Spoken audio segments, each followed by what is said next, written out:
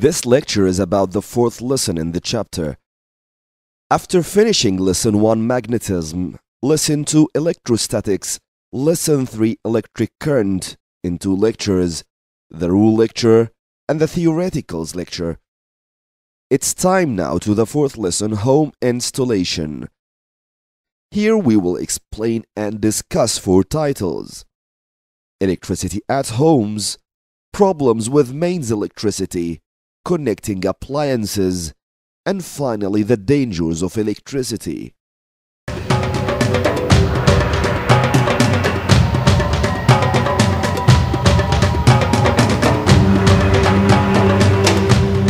The first title is Electricity at Homes.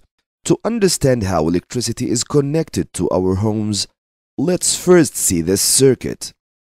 This is a bulb, an electric energy consumer, and an electric battery or power supply, which is an electric energy producer. The bulb has its 2 connections, and the battery has its 2 connections.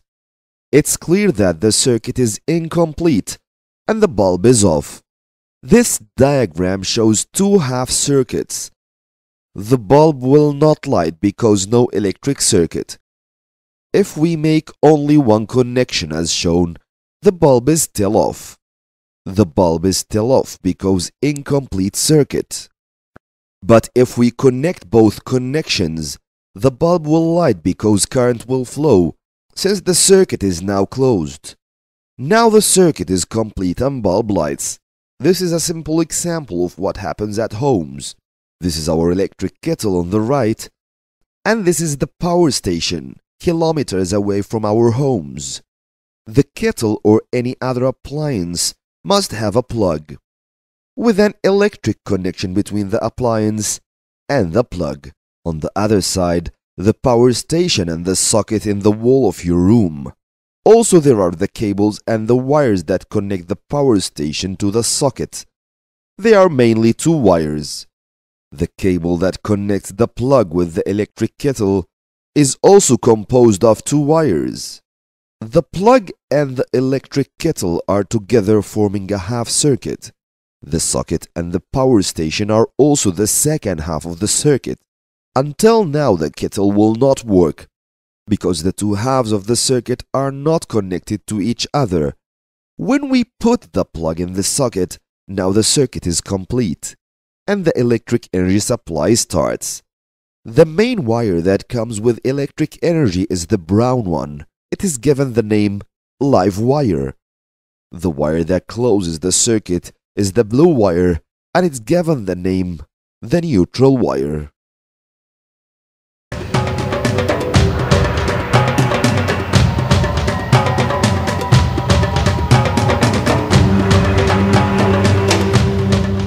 This way of supplying homes with electricity comes with 2 main problems.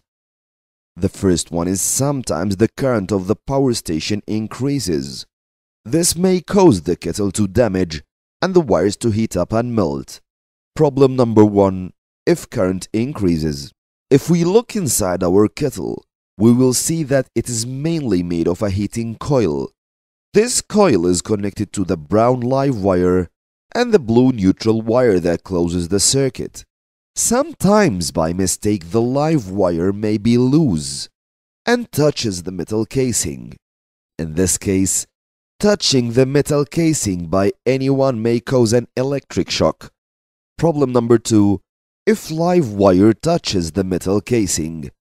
Let's first see how to solve the problem of large current. A safety component named the fuse is fitted to the live wire in the plug. The fuse is made of a thin tin wire.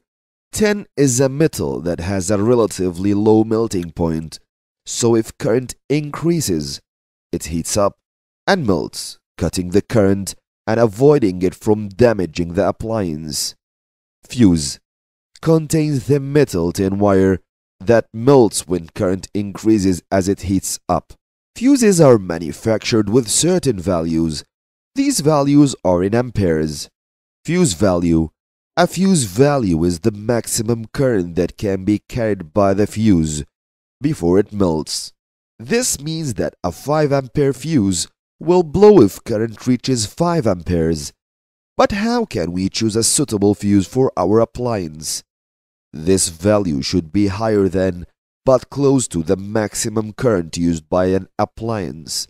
So if our appliance works with 3 amperes, we cannot choose a 3 ampere fuse because it will blow with the normal current. We choose a fuse with a value that is next and close to the current needed by the appliance. In this case, the next and closest is the 5 ampere fuse, so that the fuse melts if this current is just exceeded. Fuses are usually made with certain values: 1 ampere, 3 amperes, 5 amperes, and so on.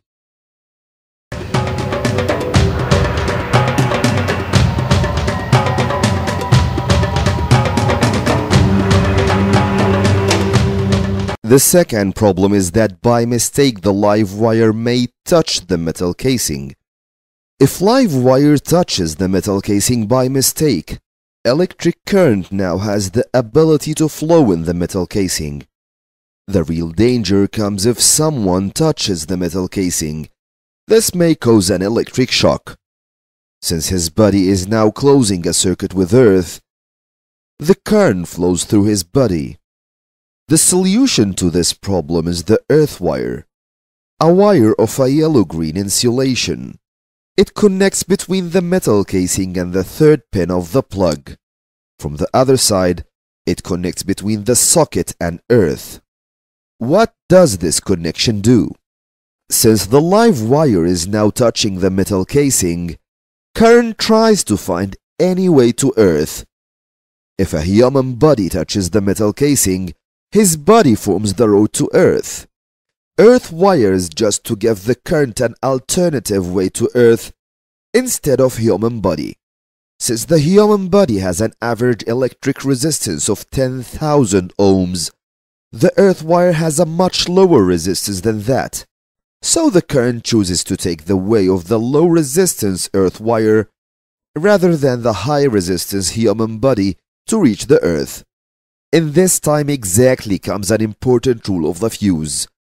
Since the earth wire has a low resistance, this makes the current that is coming from the live wire normally increase.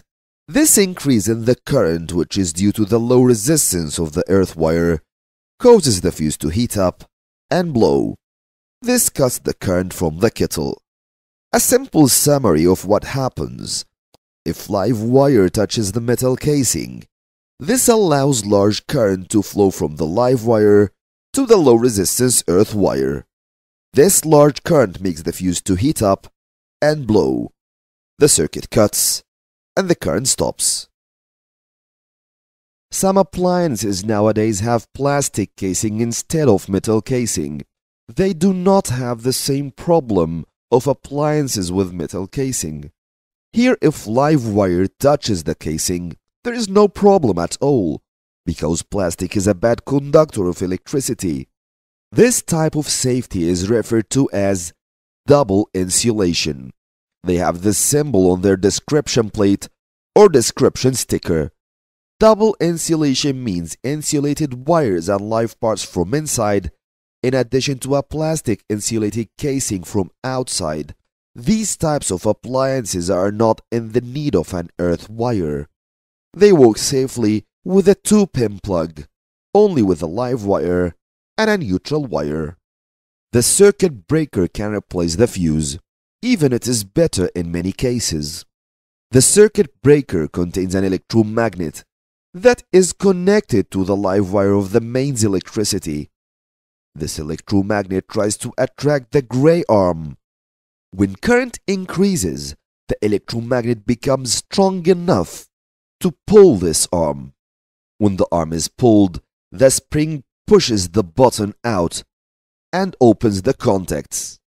So the current cuts and stops working. When the problem is fixed, simply push the button again and everything will normally work as before. The advantage of the circuit breaker over the fuse is that a fuse needs to be replaced when it blows. But for the circuit breaker, all what you need is to push the button again to its working position.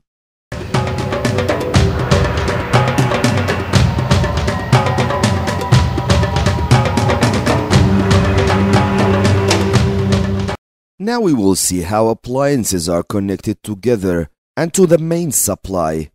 Two known types of connections, series and parallel. But the better for homes is the parallel connection for many reasons. Let's compare between two bulbs connected in parallel and two other bulbs connected in series. First, we will compare the voltage. If the bulbs are in parallel, each appliance has the same voltage as the mains voltage. Mains voltage is not divided, but for the two bulbs in series, each appliance has the voltage less than the main voltage. Mains voltage is divided between them. Each appliance will work with the full power, but in series, each appliance will work with less power. Now what about the resistance? In parallel connection, equivalent resistance is smaller than each individual one, so current supplied will be higher. But for the series connection, equivalent resistance is bigger than each one, so current supplied is smaller.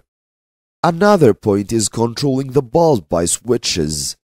Each one can switch on and off separately using its own switch, but in series, they switch on and off together, wherever the switch is placed. The last point is, what if one of the bulbs is damaged and went off? In the parallel connection, if this bulb is damaged, the second bulb will continue working, since it still has a direct electric connection to the supply. So we can say that if one goes off, others still work. But in series, if this bulb is damaged, it cuts the electric connection of the whole circuit with the supply. So we say in series, if one goes off, others also will go off. We can collect all these points in a table as follows. Each appliance has the same voltage as the main voltage. In series, each appliance has the voltage less than the mains voltage. In parallel, each appliance will work with full power. In series, each appliance will work with less power.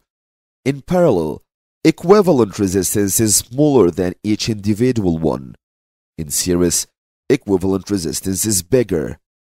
In parallel, current supplied by the power supply is higher. In series, current supplied by the power supply is smaller. In parallel, each one can switch on and off separately by using its own switch. In series, they switch on and off together, wherever the switch is placed. In parallel, if one goes off, others still work. But in series, if one goes off, the others also go off.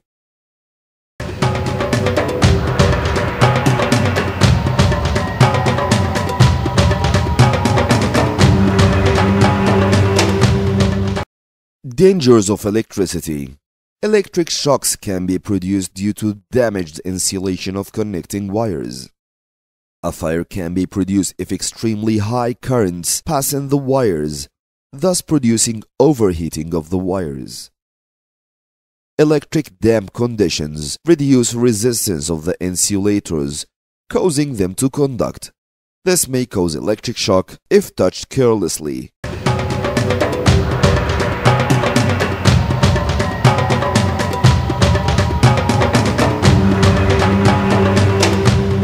Remember again what we talked about today: electricity at homes, problems with mains electricity, connecting appliances, dangers of electricity.